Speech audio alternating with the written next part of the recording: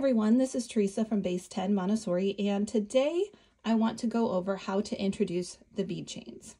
Now, I am AMI trained, so today I'm going to present it to you as I was presented in my training. So in AMI, the way we present bead chains the first time is with the 100 chain. And when we present the 100 chain, we're simply going to start with linear counting. So we start with the 100 chain, then we move to the 1000 chain, and that's how we start linear counting.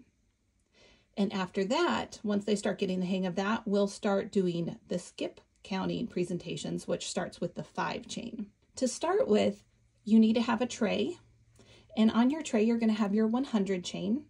You're going to have a 100 square, and of course, you're going to have your numbers for counting the 100 chain. Once we've stretched out our 100 chain, we're going to start at the beginning, and we're going to remind the child where they've seen this material before, because they've already been introduced to the 10 bars.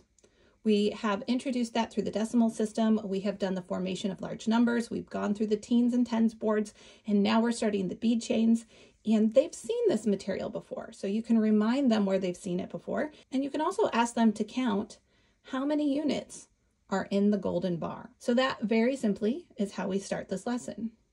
Now, the part I love about this lesson is this next part. When we show this lesson, we're not just going to start counting. We're going to show the child where they've seen this material before, but in a different formation.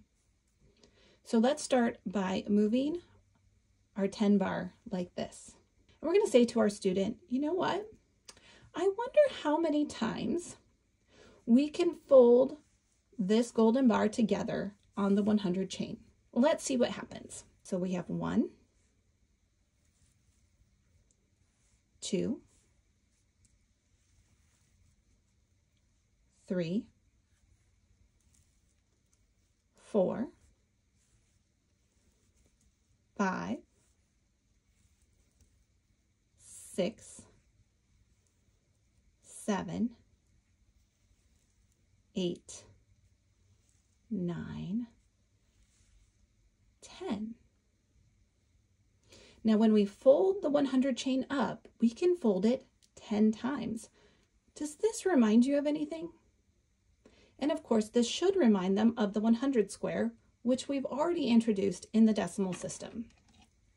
So get out your 100 square, place it next to it, and you can show them that the 100 chain is the same as the 100 square. And if you hadn't noticed, this is an indirect lesson for squaring. All the short chains in the Montessori system are an indirect lesson for squaring. And when you get older, when you get into elementary, they're going to become a direct lesson for squaring. And then the long chains will be a lesson for cubing. So we don't want to get into this big lecture about squaring and cubing here. We just want to show them that this folds up 10 times. And when you do that, it looks the same as the 100 square. So this is 100 and this is 100. They're the same. So after that, you would take the 100 square and you would place it at the very end of where your bead chain would be, which for me is off camera. But what we're going to do next is my second favorite part of this lesson. So we're going to separate out this first bar again. Don't forget to put your finger down, hold it, and then what you're going to do is you're going to stretch it out. So when you get this 100 chain out, and you've put the 100 square at the very end, and then you're going to start back at the beginning, and you are going to open your box of counters, and you can help them organize their box. Now, we want to have these in a random order, but for young kids, for kids who might be struggling, it's okay to help them organize their work just a little bit more accurately in a way that they can actually finish the work. So if you notice that they're struggling, you might want to separate a few out and say, okay, let's just put the first few over here and then move these other ones over, and we'll worry about those later. So if they're really having a struggle, it's okay to separate them out and just have them work with a smaller pile to start with. Just start out by counting as usual, all the way to 10, which is going to look like this. And then they can keep counting. 11, 12, 13, 14, 15, 16, 17, 18, 19, 20. We don't have units going through the whole thing, but an extension you can do is have them write their own numbers on pieces of paper, cut them out and put them there if they're interested in it. So once we have this finished, once all the tabs have been placed, we are going to count them. So we're going to go through and we're going to read all the numbers. So we're going to read 10, 20, 30, 40, 50, 60, 70, 80, 90, and 100. So we're going to read it out. And once we've read it out in order from lowest to highest, we're going to start with 100 and count backwards. And if you're like me, sometimes you can sing this in a song to help them remember just a little bit better. Or if you're not very musically inclined, you can just do a little bit of a chant because these have a rhythm to them. And when you can do something with a rhythm, with music, they will remember better. And this is really helpful for children who are struggling. Some children will get this, it'll be too easy for them. But that's not every child, right? And we need to adapt to children who don't learn easily. And using music and rhythm is one way to do that. So just keep that in mind, that even though it's not in my AMI album to do a little chant, to do rhythm, to do music or anything like that, it's always a possibility if that's what the student needs. Once you've moved through the 100 chain, which may go quickly, it may take a long time, but once you've moved through it, you can go on to the 1000 chain. So we're going to go from 100 to 1000 pretty quickly. We're going to do that before we get into any of the other bead chains. Now, when you introduce the 1000 chain, you're going to introduce it with the 100 chain. And the reason why we do this is because, first of all, we want to show how the next lesson is similar or familiar to lessons that they've had before. So we always remind them of what they've done before, what's familiar about this lesson, before we introduce something new. So this is what we call an isolation of difficulty. We're taking what we did before and we're building the next step onto it.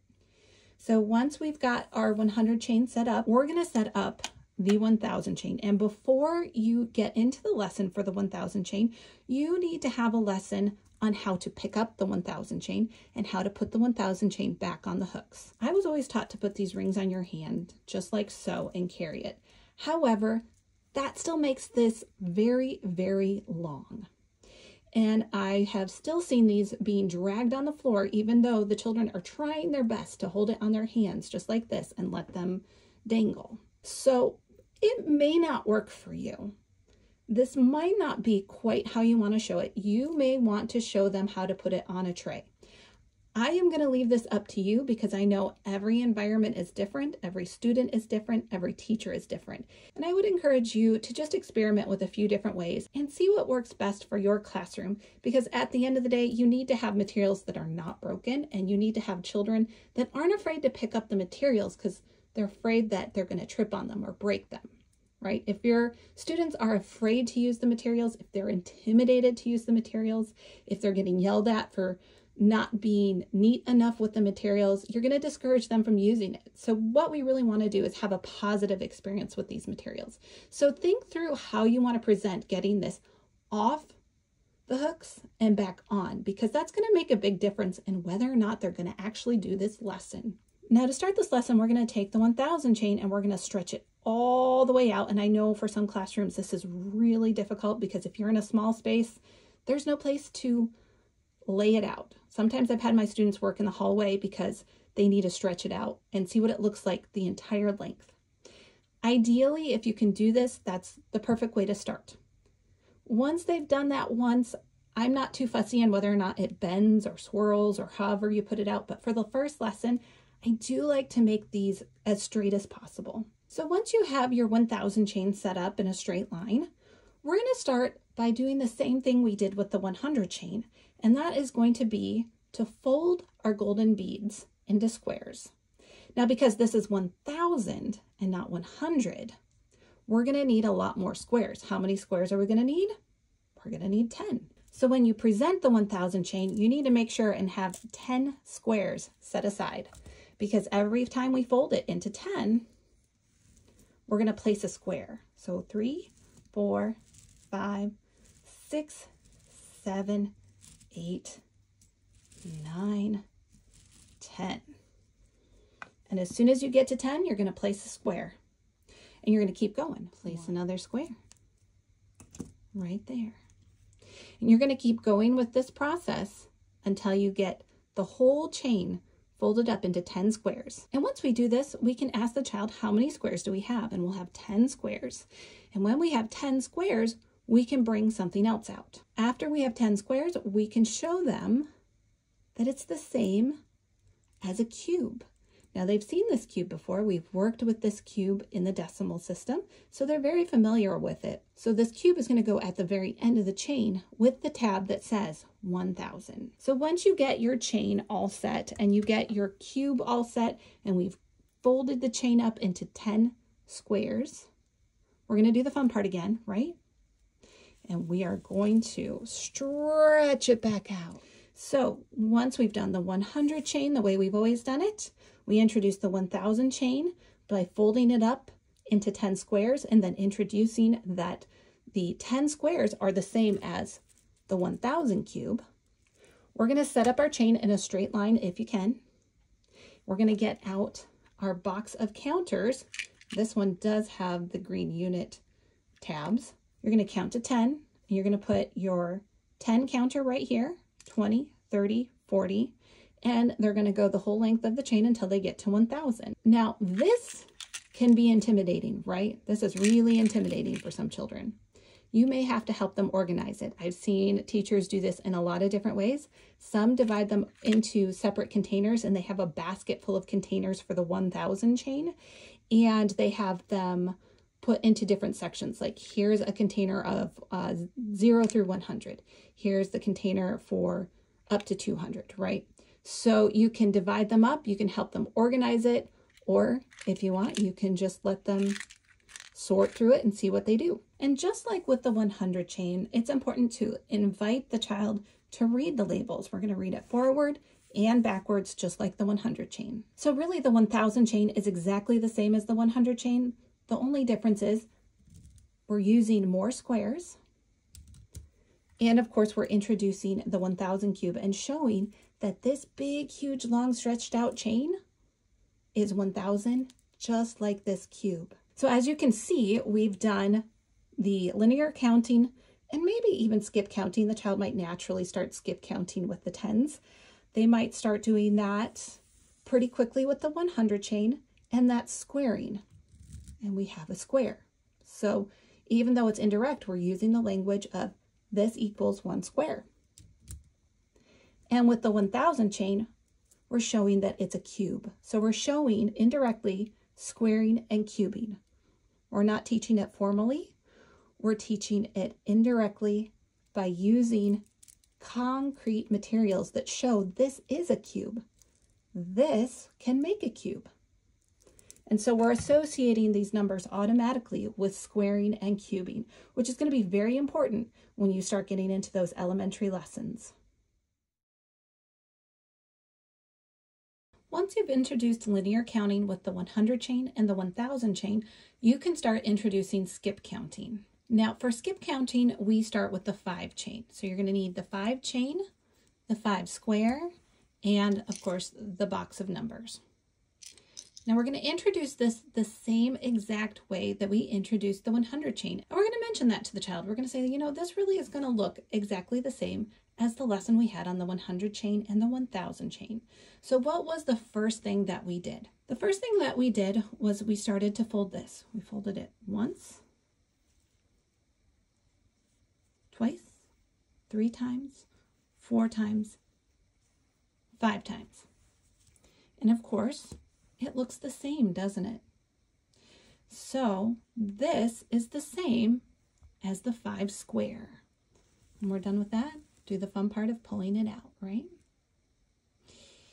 So when we do that, we're going to place that there at the very end. We're going to take out the numbers and we're going to show them how to start counting. I don't tend to do the units when I'm doing skip counting, so I'm just going to put these aside. We've already worked with the 100 chain. We've worked with the 1000 chain. They're understanding that pretty fluently. So the 5 chain for them should be pretty easy. And again, if you're tying this into multiplication, if you're tying this into squaring and cubing, it's really important that we can say we've done 5 1 time, 2 times, 3 times, 4 times, 5 times. So this is 5 times, and it's the same as a square. And what is 5 times, right? We're going to find that out. We're not going to tell them. We have to count it, right? So we're going to count 1, 2, 3, 4, 5. Right there. And we're going to keep going. And maybe at this point in time, some of your students will have that skip counting down for the 5s, at least for the short chain. So they're going to easily just go through it. 5, 10, 15, 20, 25, right? That's really easy for them. Move on to the long chain. But don't forget to fold up your chains and say, okay, we've got 5 times, that makes a square. And if you're doing the long chains, you're going to keep going until you've made a square of every single part of the chain, and that should equal a cube.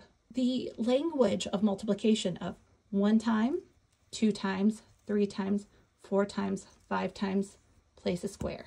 This should really help them start seeing this in terms of multiplication in an indirect way. If this is easy for them, if they've moved pretty easily through 100, 1000, and then the 5 short chain, go to the 5 long chain and start that process again, just like the 1000 chain. And then they can really move on to any of the chains they want. And honestly, their favorite is often the 1. When they can figure out that the short chain for the 1 and the long chain for the 1 is 1, and that's the same as the square and the cube of 1, that's usually they get a kick out of. So the 1 chain, don't overlook it. That one's the most fun. So anyways, that's all I have for you today. I hope this video has been helpful. If you have any questions, if you have any comments, leave them down below, and I will be sure to get back to you. And of course, if you like this video, don't forget to give it a thumbs up, like, share, comment, and subscribe to the channel, and I will see you in the next video.